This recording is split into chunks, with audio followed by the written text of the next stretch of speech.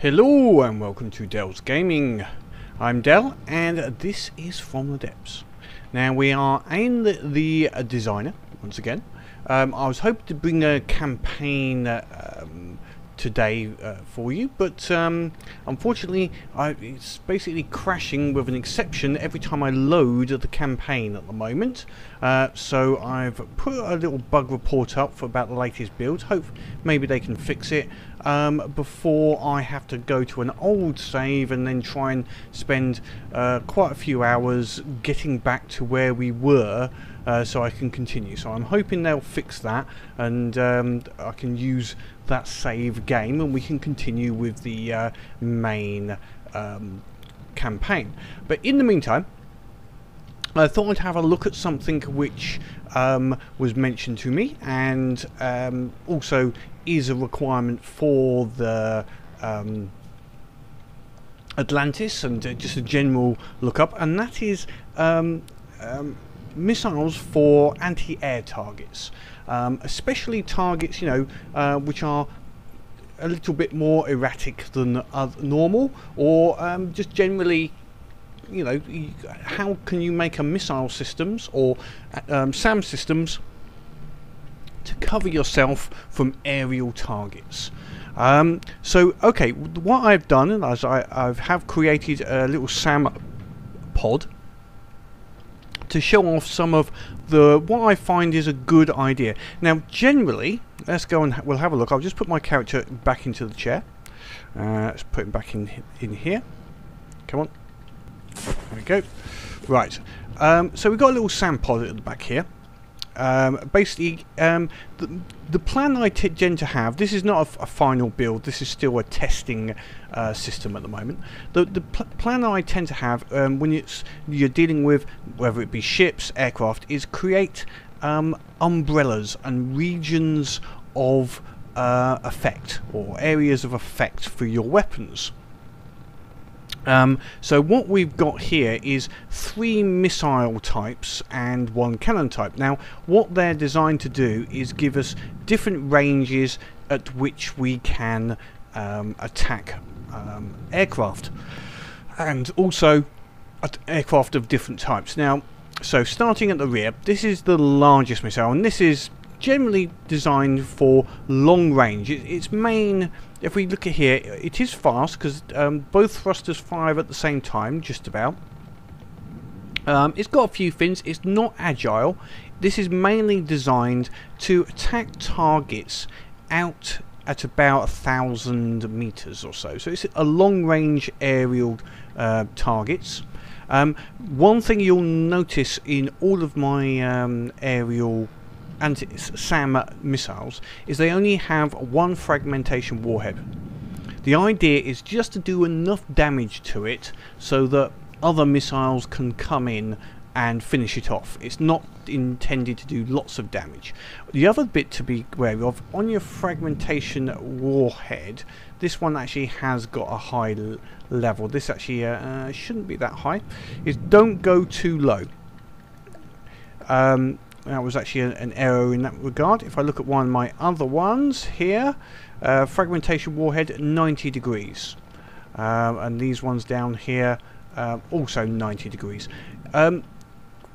You want to just be able to hit something which is vulnerable, which sets the vehicle off of its line, you know, so you don't necessarily want to hit the actual block you've actually aimed at. You might want to hit the ailerons, a wing, a engine, just something on that ship which is a little bit more delicate and causes the vehicle to go out of control, and that gives you a chance then to try and take it out. So having you need a wider cone. Now the long range ones, I have got a 30 degree cone is what I intended for these.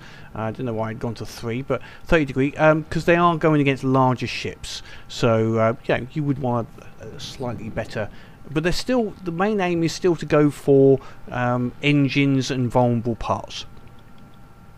Then finally we have a cannon system. So okay, let's go back to where we were. So we got these which are designed for about 1,000 meters or so, so closing ships. they're aimed at large vessels, so you've got your airships and your larger ships, which we'll go and have a look at in a minute. Then you've got your medium range. These medium range ones, although it's got 3 fins, it's a lot shorter. 6, 1, 2, 3, 4, 5. Yep, 6 blocks.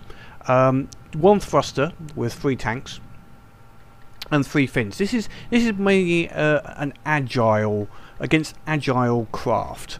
I also do use a proximity fuse in here just to get a chance to hit something, and once again there is a fragmentation warhead with the wide angle. So they're your medium range, slightly more agile craft, a chance at getting them.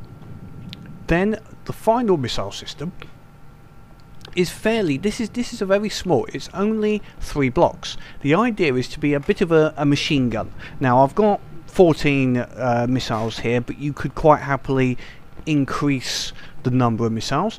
It's nothing special, short, 1 thruster, 1 tank, 1 fin. You know, definitely nothing unusual here, and a 1 turn. No guidance, nothing special about it.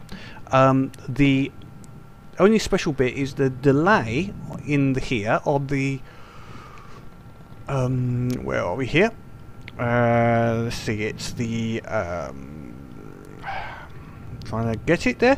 Yeah, so here we've got a delay of ½ a second between each item, and that's with the staggered fire add-on. That's the one I was looking for. So we've got ½ a second. The idea is just to be constantly firing a missile, wait for that ship to make a mistake effectively, and one of those missiles will get it, but it's close range. The final close range is the cannons. These are high rate of fire. You can see they're pointing up because they are, so that if something's straight above, they will still fire. The intention of these is as fast firing as possible. So reload turn 0.1. I'm not worried about anything else. They are just to do some sort of damage to it. They've got some explosive damage. I haven't really put much armor piercing. They're just to fire as quick as possible. You don't want it too accurate. I've put an accuracy of 3 on here. If something is too accurate, it won't. You need to want to just pepper the whole area, and these are going to have a fairly close range. You know, they start firing at about 300 meters. So our ranges at the moment is these are about 1,000. These will be about 700, 750, and these will be about 300-400 meters. These will fire at. And then finally these again about 300-400. So these are your close range ones. So we've got an umbrella. 3 umbrellas, or possibly 4 umbrellas of targets, and aiming at different items. Large vehicles, agile vehicles, those really, this is designed for those really annoying ships.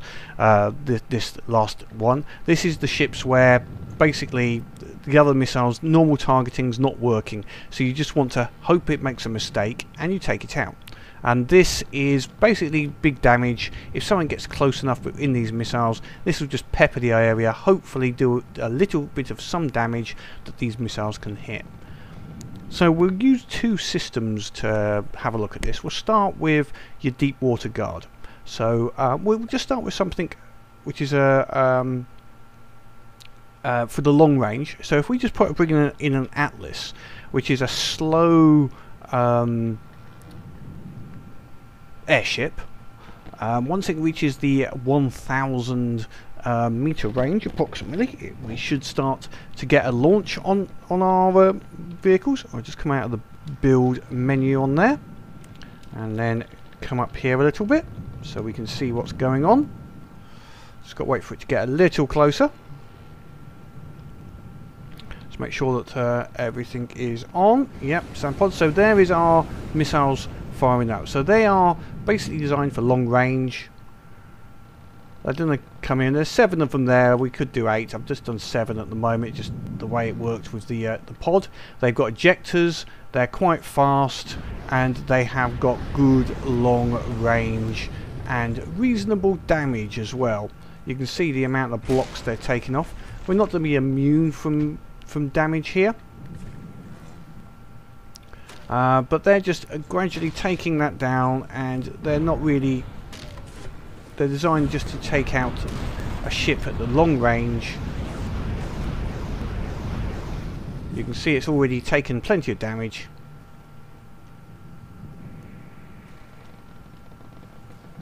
The next level of missiles. So, I mean, they're just firing... Yeah, that's Atlas is down. I'm just going to put that fragmentation up again. I think we'll leave it on that 3 at the moment for here. Just for that long range damage effect. So something like a Atlas can take a fair bit of damage. Another one which is possibly what it's aimed at, actually a plane rather than the airships. Let's just take that one out again, out of battle for the moment, because normally these don't attack anything once they're in the sea. These are aerial only. Obviously, that particular one, your cannons and everything would have normally taken it out. So let's go for something like a Drake, which is a quite a large ship, or yeah, we'll go for a Drake. So this is a fairly hefty. You might get a few of these come in. So again, this is designed for the long range weapon. It's a fairly slow vessel that's coming against us. We're going to come up here so we can see it being from this side. So it should be, there we go, the missiles are coming in on this. So yeah, they're adjusting, but they're designed against something which is, yep, yeah, I mean that's just got taken out again. They're designed against something which is slower moving, just going for the distance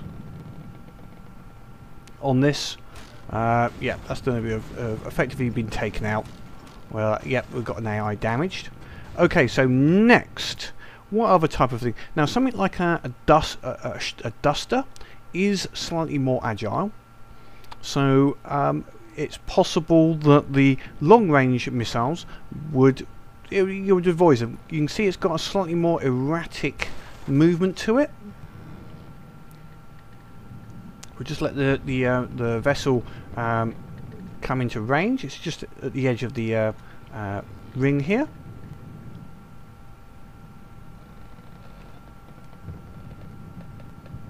There we go. It's firing those long-range missiles, but this Duster's got quite a relatively erratic movement.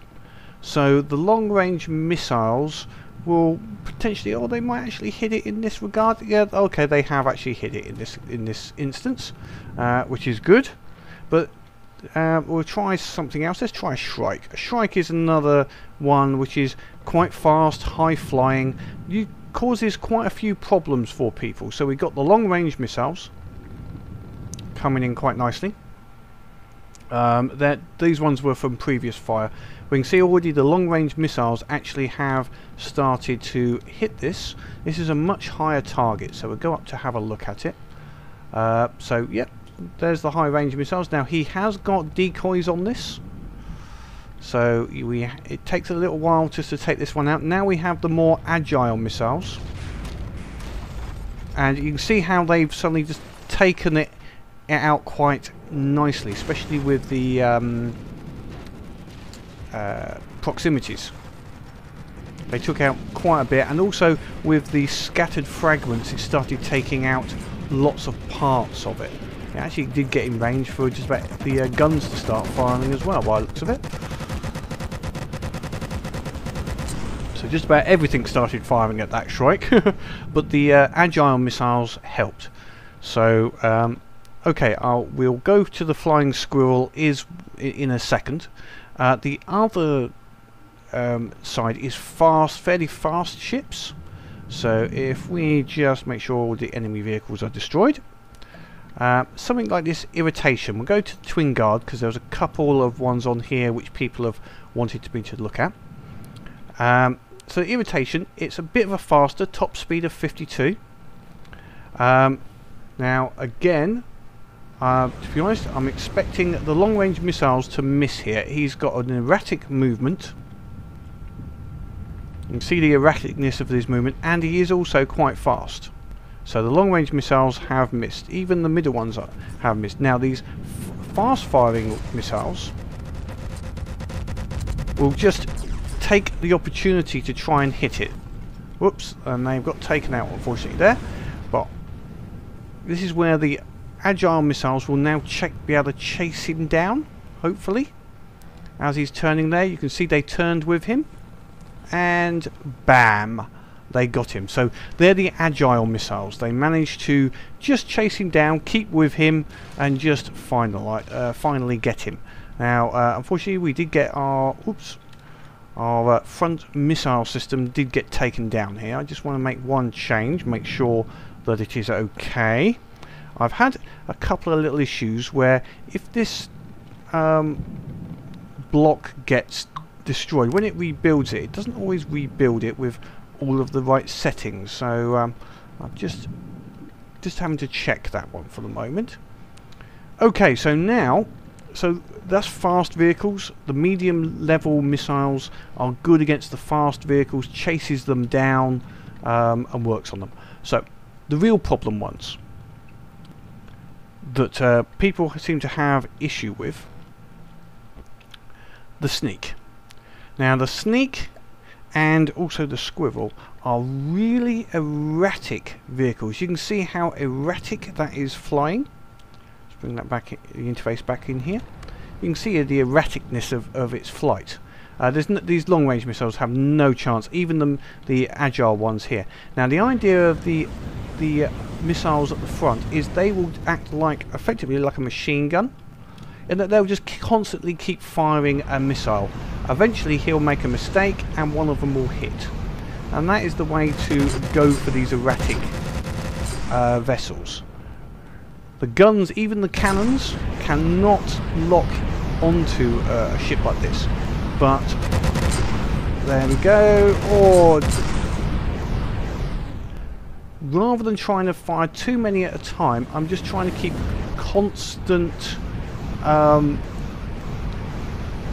small missiles which reload fast, and you can see they are hitting. Not quite enough. They've done some damage. I'm guessing he's healed himself. But there we go. Oh, there's another heal. Is that one taking him down enough? Possibly. I mean, these are annoying. These are annoying little ships for their size and their RP rating. They are specifically designed to avoid missiles. It's the whole reason they've been designed this way. Okay, our agile missiles actually did finally catch up with him. So it's not like we've got one missile that did the damage. What we've done is one of these first missiles possibly just did enough damage to it that our more agile missiles were able to actually hit. So it's an umbrella effect. You're letting one missile possibly find its weakness rather than trying to think you've got the ultimate missile for all situations. Actually the most difficult one I have found is the flying squirrel. This is about the most annoying vehicle out there at the moment. You can see how erratic this movement is. There is no way any type of guidance will be able to follow it, which is why the front missiles, the short-range missiles, have no guidance. They just go for it.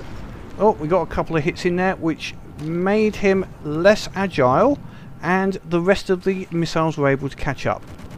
That was actually quicker than I expected. So these ones here were the how to get the sneak, squirrel, etc. They are just a 3-block missile. So they reload very quickly, and they're set at a half-second delay. And they just keep firing. That's the whole idea of these. Just keep firing until you get that one shot. But you do need these other missiles sorry, let's get a little bit too far out. You need these other agile missiles to take advantage of the damage that the smaller missiles do. So anyway, this is my sort of solution, my SAM AA pod. The guns are quite good. If we bring what else can we bring in? What else we bring? Something like a Gotha is quite a powerful ship. I think that one might get taken out. If we put in, let's put in a Dock and a Drake. We'll put in a couple of ships here. Just give ourselves a sustained barrage, and it'd be quite surprised how much damage this pod will give out. Just let's see if we can get a good screenshot or two. So our missiles are going in for the Gotha. He's firing already. So the other item I do on these missiles, I make them extra fast. It reduces their range a bit, but they're a little faster just to try and take out the enemy.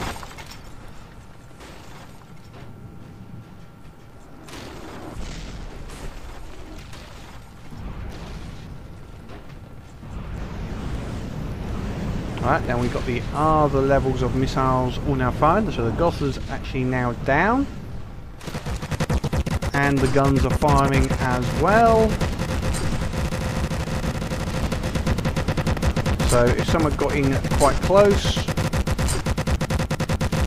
guns just fire up close. They are your ultimate close range weapon. You can see they've just taken that out quite nicely.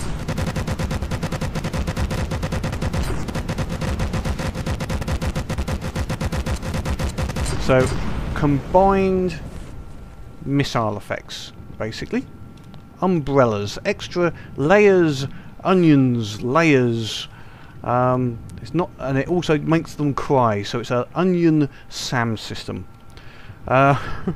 Anyway, that's my SAM pod. I'll build this up a little bit better before I add it to the Atlantis.